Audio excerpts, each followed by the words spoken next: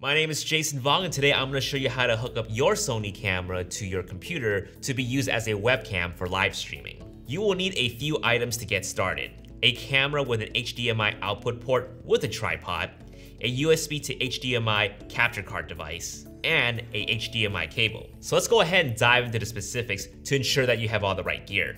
Just about every Sony camera, including the Alpha and the RX series, have a micro HDMI output port. But just to be absolutely sure, I highly recommend looking up the camera model and finding out what size is the HDMI. It will be either full, mini, or micro. And believe it or not, there's a huge difference between a mini HDMI and a micro HDMI.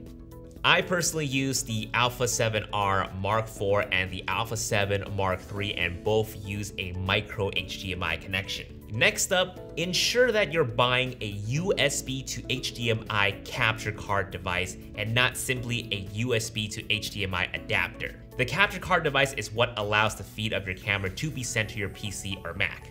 There are several good options out there, such as the Elgato Camlink 4K and the Aver Media Live Gamer Portable 2 Plus. Personally, I have the Elgato Camlink, which is incredibly compact and small, which helps when I want to live stream even when I'm out of town. Now, just a quick heads up, if you're using a Mac with only Thunderbolt 3 connectivity, you will need to get a Thunderbolt 3 to USB 3 adapter in order for you to connect your capture card device.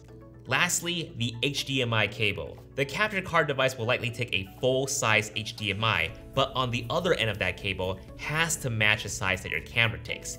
In my case, I will need a full HDMI to micro HDMI cable for my A7R Mark IV and my Camlink. Simply connect them all together, and any software that can recognize a camera connection will list your capture card device as an option to be used. This includes Skype, Slack, Zoom, and even Google Hangouts. You are now even ready to stream on Facebook Live and YouTube Live. Now, if you do see your camera menu items being displayed while you're connected to your computer, simply head to the menu, find HDMI settings, info display, and turn it off. This is what's known as a clean HDMI feed.